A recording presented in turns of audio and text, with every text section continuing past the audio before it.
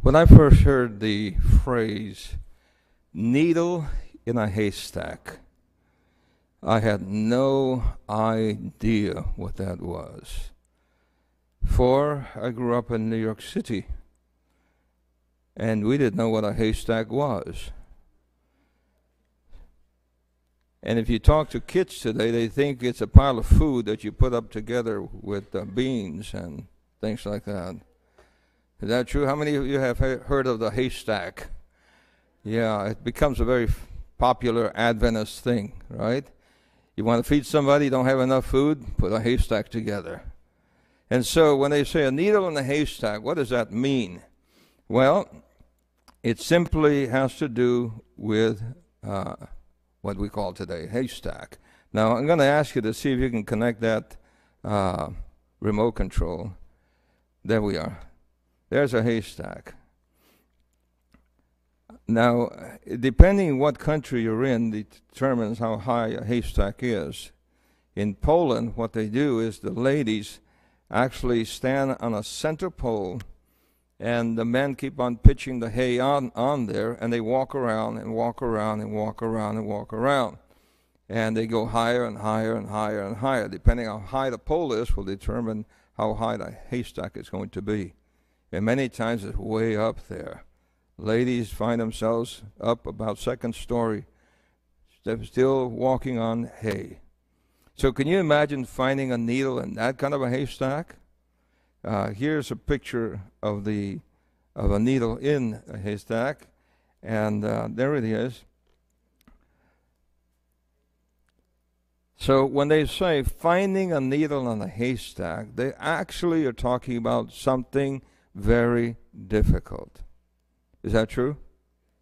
Something very difficult, challenging to the eyesight, because a needle oftentimes looks like a needle of a hay, and so finding a needle in a haystack. When I finally found out what it was, then I understood its meaning. There are many times in the scriptures that there are many things that we do not understand what they actually mean.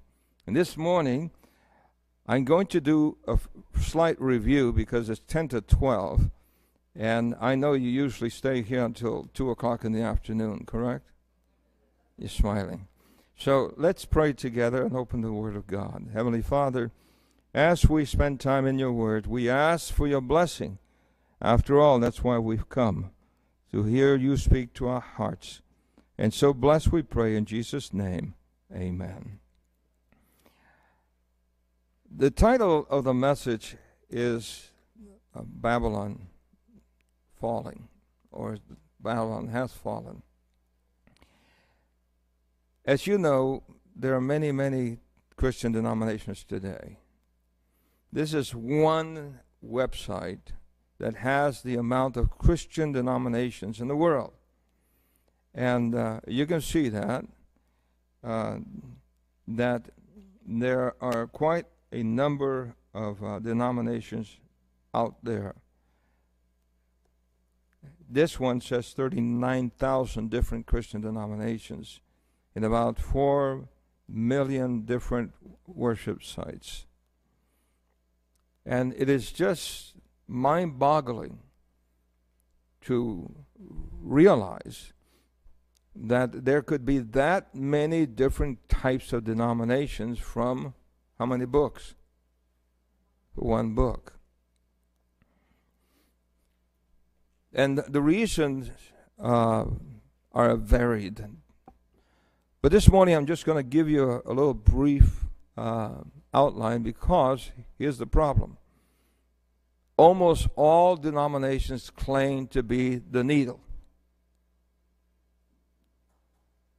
What did I say? Almost all denominations claim to be the needle. And guess what? It's your challenge to find it in the haystack. Now, when you look at these numbers, there's a lot of hay in that stack. What do you say? And to find the right needle, the fact that all claim to be the right one means that they recognize that there must be a right one. Now, some people get so discouraged with this that they finally say or come to this conclusion: all roads lead to Rome. How many of you have heard that before? Okay. And so others will say, well, it doesn't really matter what you believe as long as you believe in one God.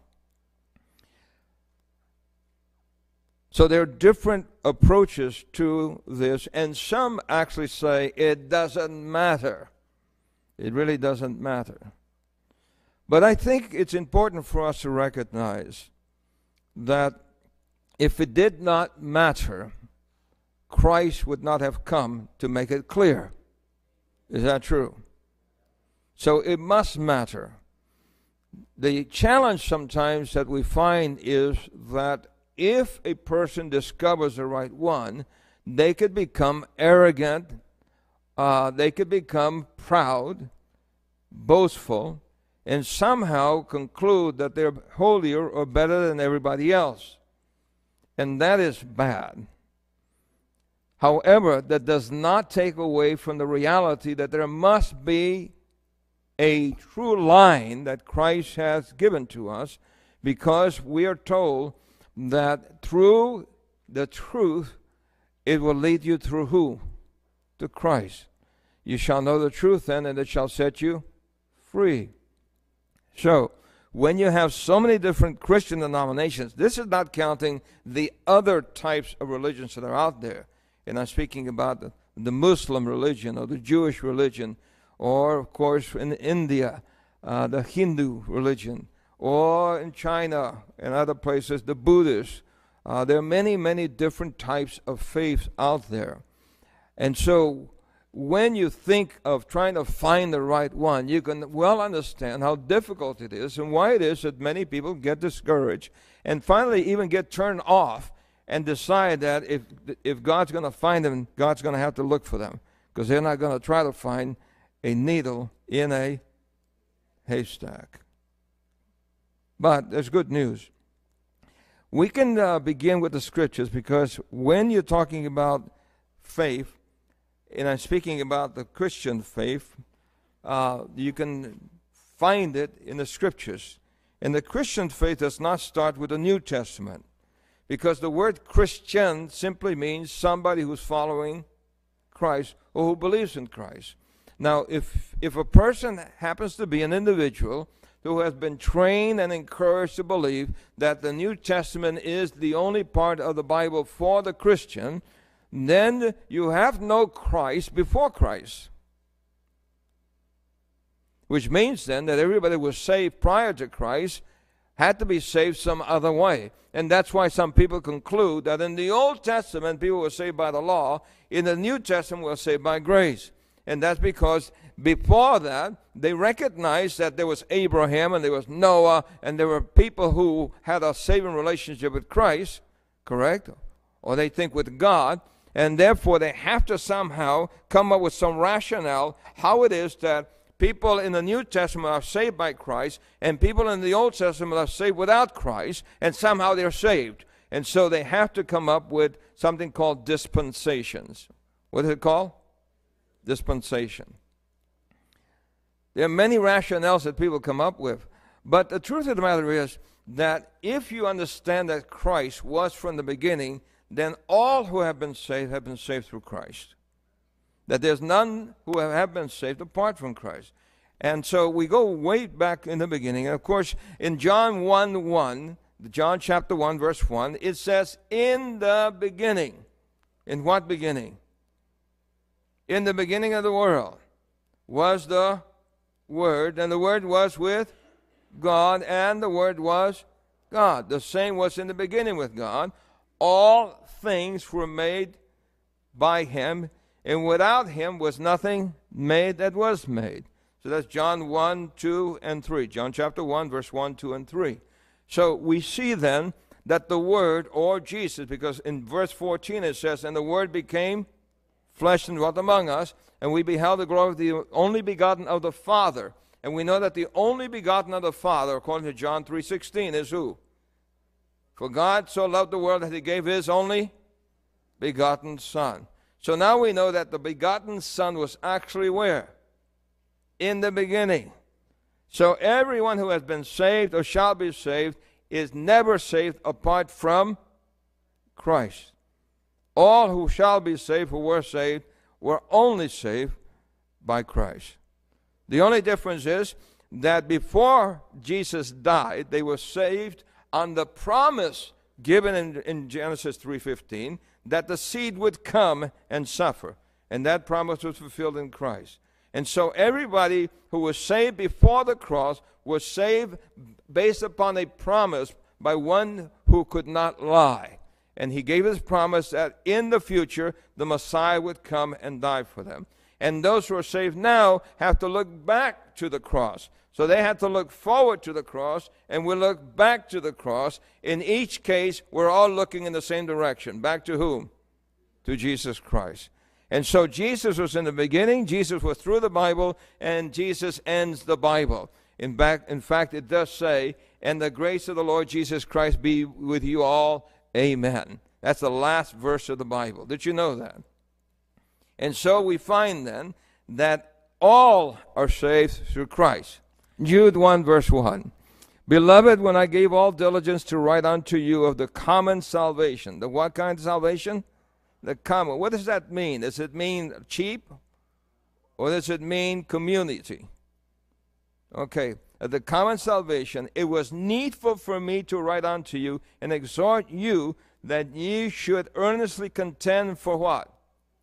"For the faith which was once delivered unto the saints." All right, so there's a gospel. There's a what? A gospel that saves. And that's why Romans in 1 verse 16, and that's Paul writing, he says, "I'm not ashamed of the gospel of Christ, for it is the power of God unto salvation." So the gospel then was a common salvation offered to mankind, and it was also offered to the people in Paul's day.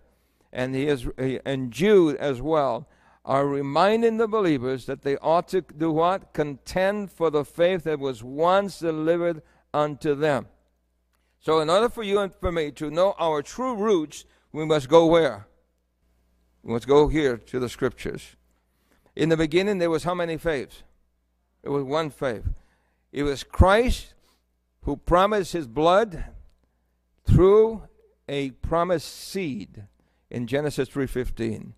And so all who were human in those days accepted the one faith that was delivered to them through the Savior, and that through that faith they would find salvation. And so the sacrifice began to be offered as a memorial of that which would come to pass and which had already taken place in the mind of God, because we recognize that the cross was only an emblem of the pain that sin has brought to the heart of God from its very inception.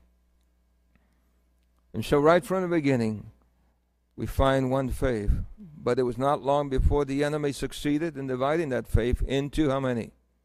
Into two. So now you had Cain and Abel.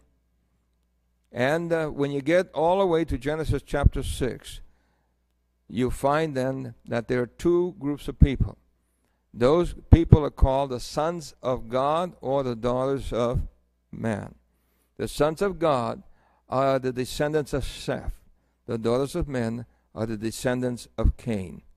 And so you have two distinct groups of people who are following two separate tracks. But God only established how many tracks? One. Now you have two. And the sad thing about the two is that while they may appear alike, the reality is that only one brought salvation. And we know that's the case because when God instructed Noah to build the ark, there was only how many arks for salvation? There's only one ark for salvation. You could build all the boats you wanted to. You could say, I could believe anything I want to. But the truth of the matter was that only through that ark was there salvation. Is that true? And those who entered into that boat were saved. Those who did not enter into that boat were not saved. Question: who is the one that determines how a person is saved then? The human being or the one who offered salvation? It is God. So we can determine how we want to be saved, and that's what Cain did. But that type of salvation does not end up saving. It is only the salvation offered through the blood of Christ that saves. And so, through this whole tension between those who believed differently than what the Sethites believed, ended up losing their salvation, while those who followed, like Enoch, Methuselah, Noah, and then, of course, the three sons, Shem, Ham, and Japheth, found salvation. So we see a track. But there are how many tracks now? 2 tracks. Right after that, God had to maintain those who would keep extending that track along the way.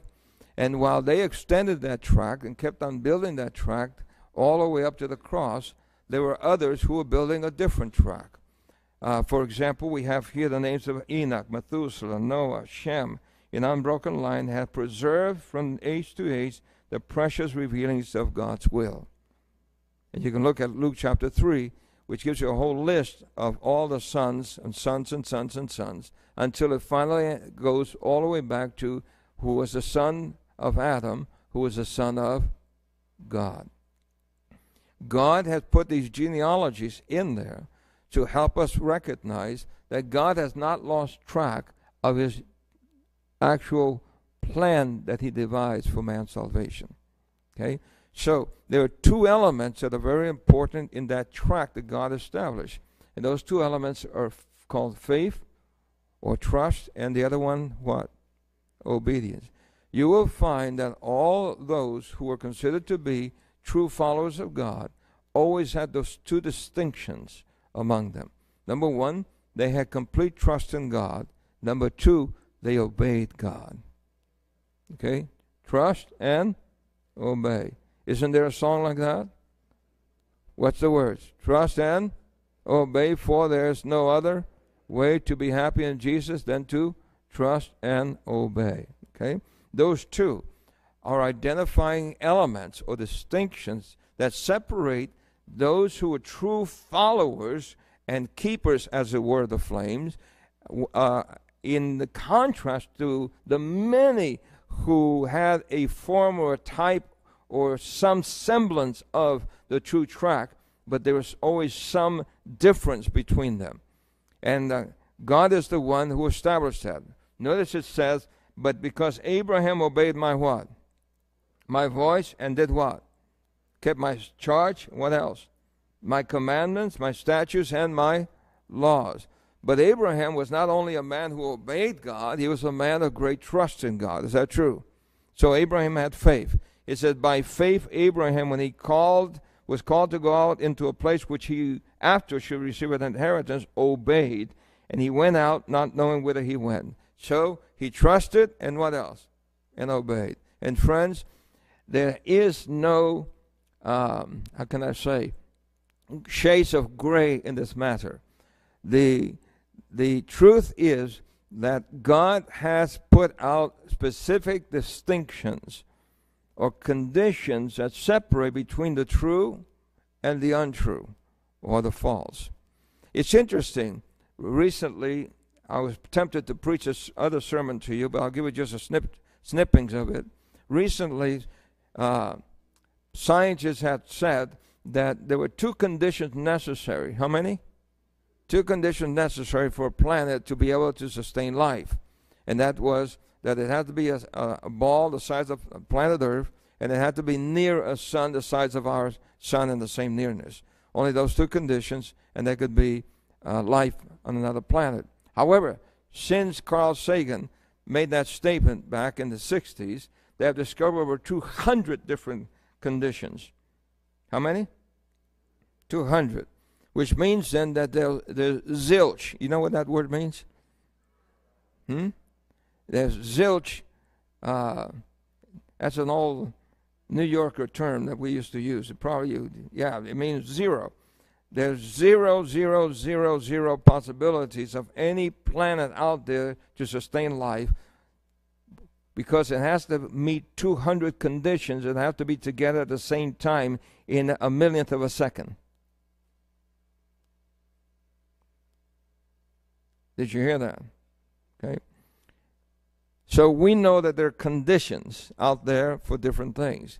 God also has his conditions for who is a true faith and which one is not a true faith. Now I'm using the word faith in two ways. Okay. Faith as trust, and also faith as in a system of beliefs. So God then makes plain that he has his truth carriers, or those who he identifies as his own. He claims that Abraham is a friend. He claims David is his friend. He claims, of course, many throughout the Old Testament. You have called Samuel, and you have people like Isaiah, and people like Elijah and Elisha, etc. So you have people who are identified clearly as those who trust in God completely and have a genuine obedience to what God has given to his children to follow. Those two conditions are very important. Now, so from the time of Adam to the time of Moses, we find a clear tracing throughout the Old Testament of that truth which was savable, and those who accepted that truth found a relationship with their God. Those who did not have a relationship with God. They had a relationship with other gods. And in those days, there were many, many different forms of gods that had been developed and established. And then finally, from Adam all the way through Moses and up to Christ, you can trace it through the Old Testament. The people who walked in harmony with God's ways and the people who did not walk in harmony with God's ways. Now, it is clear, however, that God identified a certain group of people who he claimed to be his children. Is that true? And what were they called? We call them Israelites. Today we call them what? Jews. Right? By the way, the word Jew comes from Judah. These were people who lived in Judah and were called Jews. But prior to that, they were called Israelites because they were descendants of a man named Jacob, whose name was turned to Israel. So if you were a descendant of Jacob, you were called an Israelite. And as I said, later on, they changed their name to Jew because Israel was completely destroyed, and the remnants of Israel are scattered around the world, of whom some of you are sitting right here and don't know it. See what I said? Some of you are Jews and don't know that you're Jews. Did you know that? All right. So, who knows where you all are from? Right? So now you have Jews. But God is tracing it all the way up to the Messiah, because the Messiah had to come through the line of Judah. Through whom? And if you came through the line of Judah, you had to be a Jew. Now, people could say, well, that's arrogant. You mean God only chose a Jew to save the world? Well, it doesn't matter what you call it. What's important is what God has established. And if God established it that way, the quickest way and safest way to salvation is to say, yes, Father. If that's the way you've decided, I'm going to follow it. What do you say? You can sit and argue with it, or you can then get confused. Or you can sit and accept it and get out of confusion. And so God established it, and so that's why we believe that Christ is the promised Messiah. And there are 333 prophecies that establish that Christ fulfilled those prophecies, making him the true Messiah. So we place our faith in Christ. This faith then, Christ passed on to the apostles. So he taught the disciples the genuine faith, because by the time that Jesus came, even the genuine faith was so mixed up with all sorts of ideas that Jesus had to separate the truth from the false. And he did so by his life, number one, and number two, by his teachings. His teachings then segregated between what was wrong and what was right. And because Jesus did that, sometimes people get it confused and think that Jesus is supporting something when in reality he is not. For example, a prime example is that famous parable of the rich man and Lazarus. The rich man and Lazarus speak about a fellow going to heaven and a fellow going to a burning place. Do you remember that? All right? Jesus is simply using what the Jews had accepted from Greek mythology. And Jesus was telling them that you have accepted an error. Because when the fellow said, well, I got 5 brothers, let Lazarus go down to my 5 brothers and they'll believe. And the response was, nay, they have Moses and the prophets. If they will not hear them, they will not believe, even if one were to rise from the dead. So what is Jesus teaching the Jews? You have taken a misconception. You have to get back to what? To the Bible. And the teaching of the Bible does not support somebody in heaven looking down at somebody burning somewhere down in some hot place that's so hot that one drop of water can cool you off. Do you understand what I'm saying? So Jesus had to do what? He had to separate all of this mesh that was going on in order to bring to us what we consider to be the pure gospel. And that gospel then he gave to his followers, and his followers then began to teach that gospel to the world. However, it wasn't long before things would happen. But in order to make sure where to find the truth, the writers of the gospel wrote certain counsels. Here's one. But if I tarry long, that thou mayest know how men ought to behave themselves in the house of God, which is the what? The church of the living God, the pillar and ground of the truth. So now Christ had established a church, and this church was supposed to be the pillar and ground of the truth. Question, is there a truth then? Yes or no? There must be. The question is, which is it? Okay. It is plain that there's a truth. If you believe in Christ, then you must believe there's a truth. And I'm not saying that you must believe because I'm saying that. I'm saying that the natural conclusion, the natural result of believing in Christ is to believe what he taught. And he taught that there was a truth. And Jesus said,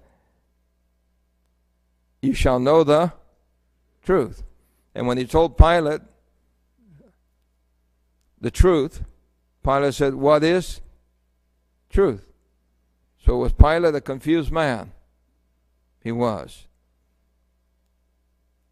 Christ, however, was not confused. He made it plain that there was a truth. Now, skipping quickly, as the disciples were dying off, and they left the church together to proclaim the gospel, there was fear that, again, there will be an amalgamation of the truth with other teachings. And so Paul wrote, for I know this, that after my departing shall grievous wolves enter in among you, not sparing the flock. Also of your own selves shall men arise, speaking perverse things, to draw away disciples after them. There was sorrow in that letter, because all that Paul did to establish people in the truth, he feared they would be affected by others who had a semblance of truth. In fact, Paul himself said, if there's somebody that comes and preaches to you another Jesus. So he recognized that there would be others. And Christ himself warned, didn't he? That there would be false what? False Christ and false prophets. So we recognize then that if there's a false, there must be a true. Now, following the line of thinking that I'm trying to establish, we finally get to that truth that was established in the apostolic church. And if somebody can press my computer, there it is, what would happen to that genuine faith? And so then we go to Revelation, because after all the epistles, we come to the book of Revelation. And I'm going to quickly just remind you that in Revelation chapter 12, there's a woman dressed in what? In white. The white symbolizes what? Purity. The crown of 12 stars represent the apostolic messengers, because the word star in Revelation means angel or messenger. So the 12 messengers of the Christian church standing upon the moon, which symbolizes standing upon the Old Testament, which was made up of shadows and moons. So you have the apostolic church with the 12 messengers dressed in white, symbolizing purity, and of course it says with the glow of the sun. So the apostolic faith that was established by Christ himself is represented by a woman or a church. And that church was considered to be the church of God. However, that church of God then would begin and it would go for a period of time. And the period of time would be how long? 1,260 days or years. And you know, in Bible prophecy, a day equals a year. So the Bible reveals then that the true faith, true system of belief that Christ had given would actually go into hiding for 1,260 years. It didn't mean that it got demolished or obliterated. It just simply went into hiding. If it's hiding, it still means that it is in existence. It just means that it is what? In hiding. And during this time, we know that the 1,260 years is another power that ruled the European nations under the name of Christ. But you know that from history that the Roman Church then, while it ruled the world, there was others who were following what we understand to be biblical truths. Those people suffered persecution for 1,260 years. But that period of time ended in 1798. Now, for some of us, especially for those of you that are young, like Carly, you may think that 1798 is a long time ago, right? You may think your grandpa sitting next to you is an old man, right? Yeah, she's shaking her head too. The reality is, okay, you got two against you, sir. All right. The reality is that 1798 is only about 200 plus years ago. Is that true? So the persecuted faith then would finally come out of hiding after 1798. And what's amazing is this, that in Europe, when all the persecution was taking place and the Puritans and Pilgrims left Europe, they left Europe so that they could follow their conscience in their belief system. And they left it with the intent of following the Bible. Following what? The Bible. And so they fled Europe from religious persecution, and so they wanted to get away from a king and from a pope. In both cases, they were being persecuted. They came here. Praise God for America. What do you say? We are not subject to a pope or to a king. We could believe as we may choose. Now, I'm not going to get political with you here, so forget Trump for right now, okay? Who did I say? Forget who? Now, that's like telling you to forget the red-faced monkey, right? All right. So, here you have a situation where, just like in Noah's day, how much time did God give those people to repent? 100 and how much? And 20 years. How much time have we had since 1798? Almost 200 years, 200 plus years, correct? So, the question is this then. Is there still a true faith today? There must be. Because the whole controversy in the scriptures is so between truth and falsehood. Correct? Is that true? Yes or no? Yeah. What is true and what is false? Because that which is true will save you. That which is false is a placebo, which may appear like it has saving power, but in the final analysis, it doesn't help you at all. And so, without feeling like you're being arrogant, the reality is that if God has a truth, then you must find it, because it is the truth that will save you.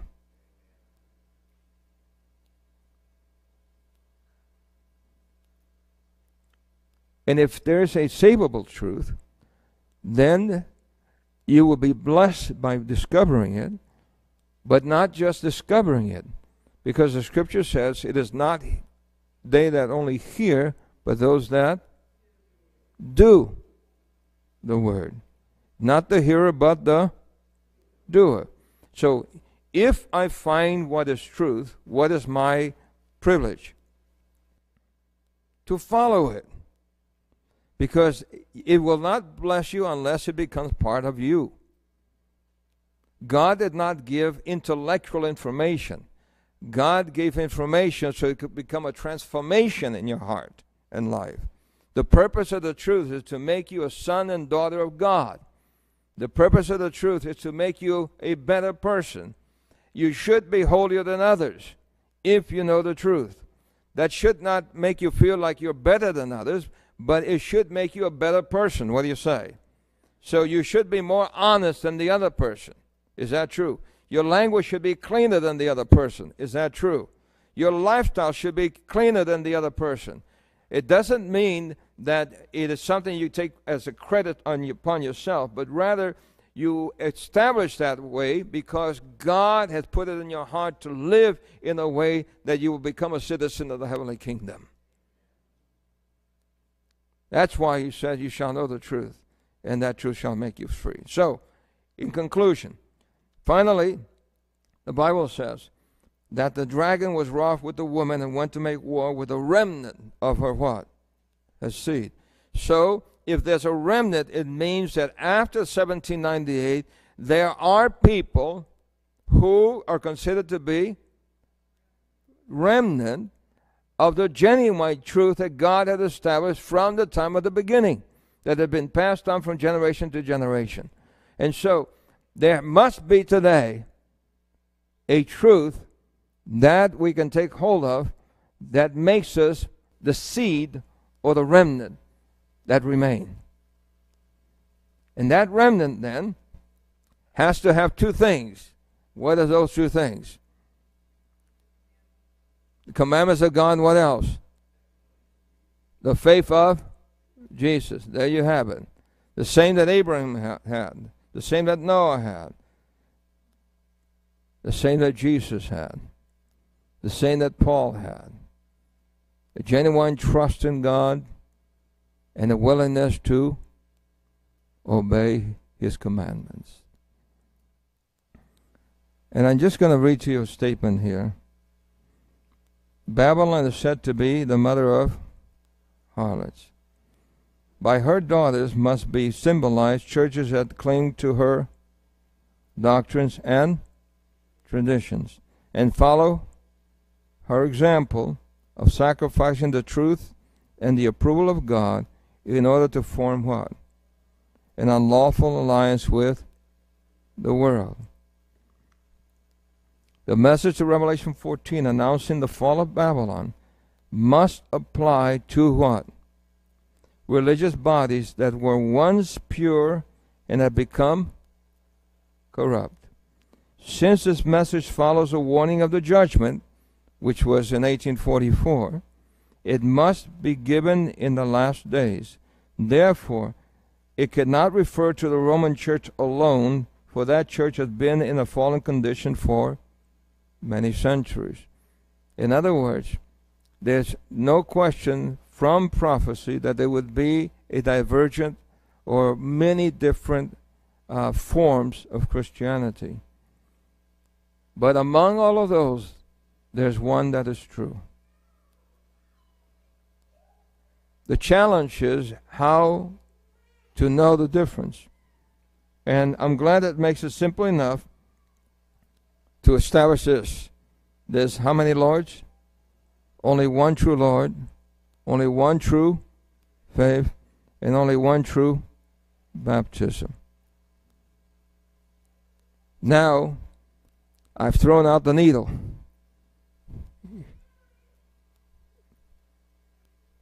and there's a big haystack out there. So how to know the difference? I'm glad that God makes it simple. Here it is. And it cannot be something that you just think intellectually. It has to be a living experience. Here's the patience of the saints. Here are they that do what? Keep the commandments of God and the faith of Jesus. Okay? And Jesus said that ultimately there will be how many folds? And other sheep I have which are not of this fold, them also I must bring, and they shall hear my voice, and they shall become one fold and one shepherd. So ultimately, God purposes to bring the human race back to its original intent. God's intent was that all of us be of how many faiths? One faith. So God is going to return us back to that one faith. And in the world, there will be no question the genuine faith in the midst of all the other divergent faiths. It's up to the individual then to find the right one. Now you may say, why does God make it so difficult? It's not. It's simple. All you have to do is just simply read what the Bible says. Commandments of God. If I want to know which church is in harmony with God's will, all I have to do is just take the commandments and compare the church to the commandments. Does that church teach in harmony with the commandments? If it does not, in one point, the Bible says, if you break one, you break how many? You break them all. So, in order for me to be certain that I'm following the right path, I must accept that path which encourages the keeping of all the commandments, number one. And number two, the faith of Jesus. Not the faith in Jesus, but the faith of Jesus. Okay, how do you know what the faith of Jesus is? You go back to the Bible. It all leads us back to where? To the Bible. Praise the Lord. What do you say? It's not up to me then. It's not up to somebody standing up and telling you this is the way. It is up to you turning back to the Scriptures, finding out which way that is, and then getting on the track and following it. In that way, if you get on the right track, you will be predestined. Did you hear what I said? If you get on the right track, you will be predestined to end up where that track ends up at. And Jesus said, narrow is the way, straight is the way that leads to where? To salvation. How many of you today want to get on that narrow path? Any of you? I want to also, friends. I don't want to be lost. Listen, there's too much at stake to lose. And there's so much to gain. But we must recognize our responsibility. Here's the haystack. Are you having problems finding a needle in the haystack? There was a lady who was attending one of my meetings in Guam. And that was a few weeks ago, by the way. Dennis and Mystique were with me. And we were having a tent meeting right next to the clinic. And one night I noticed this lady sitting outside of the tent. She wasn't going inside, she was sitting outside of the tent. And she would sit on the ground with her back against one of the palm trees. And she would listen. She hadn't been invited. She happened to be a lady walking by. And so the next night she came by, she did the same thing, sat outside and listened. Next night she did the same thing. So I finally went to get acquainted with her and talk with her. And I said, you don't have to sit out here on the ground. No, it's okay. No, it's more comfortable inside. You can sit inside. It's okay. Oh, okay, thank you. So she began to sit inside. So Friday then, I made an announcement that we're going to have a baptismal service on Sabbath. No, pardon me, this was Wednesday. We're going to have a baptism on Sabbath. And she came to me after the meeting. She said, I want to get baptized. Well, that was a surprise to me. Didn't know who she was, where she came from. But finally I found out she was Hungarian. And from Hungary, she moved to New York City. From New York City, she moved to Guam. From a mega metropolitan area to a little small 156,000 population. So I asked her then, can I meet with you on Thursday? She said, sure. Well, she didn't show up on Thursday. So Friday, she was supposed to meet with me. She didn't show up on Friday. Friday night, she comes back to the meeting. She's all excited. She's going to get baptized. And I'm thinking, how am I going to tell this lady that I can't baptize her yet? I need to find out what she knows, what she understands, etc. So didn't have time at night. So Sabbath morning, then, she came to the meetings. And right after that, it was fellowship dinner. At the fellowship dinner, I sat down with her. And then she gave me all the information about being from Hungary, New York City, etc. And finally moving over there to Guam. So I asked her, why do you want to get baptized? She said, I was walking by, and somehow I was impressed that I needed to find out what this was all about. And she said, I sat down and began to listen. And she said it resonated with a longing that I've had inside for a long time. I want to know what is truth, and I want to follow it. And she said, I'm so glad that you're preaching straight from the Bible, and that what I'm hearing, I believe to be the truth of God, and I want to follow it. So she said, I want to get baptized this afternoon. So I said, so tell me, what do you do for a living? She said, I'm a stripper. Gulp. I said, you're a what? She said, I'm a stripper. So I said, is that why you didn't come last night? She said, yeah, I was stripping last night. As I sat there and listened to this woman talk about her spiritual quest, it was no question in my mind that this was one of the lost children that Jesus would have come for to bring to salvation. Do you understand?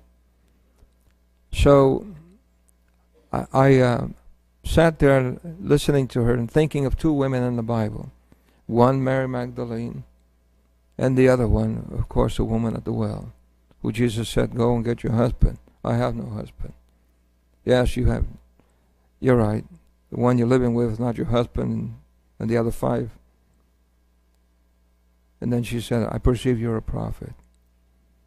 There are people who, deep in their hearts and souls, want to know what is truth.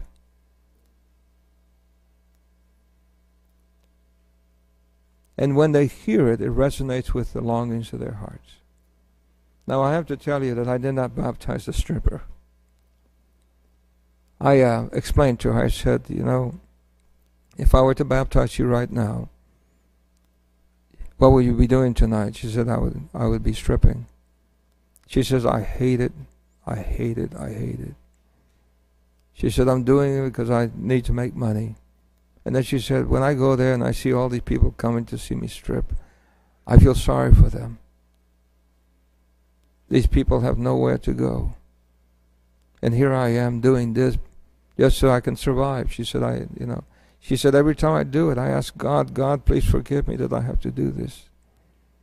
And I said to her, no, you don't have to do this. God has a better way for you. God has a better purpose for you. Just follow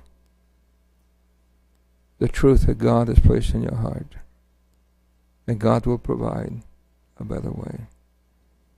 She's waiting for me to return back to Guam so I can baptize her. But friends, God has made it plain that there's one truth, and that we must be loyal and faithful to that truth if we have it.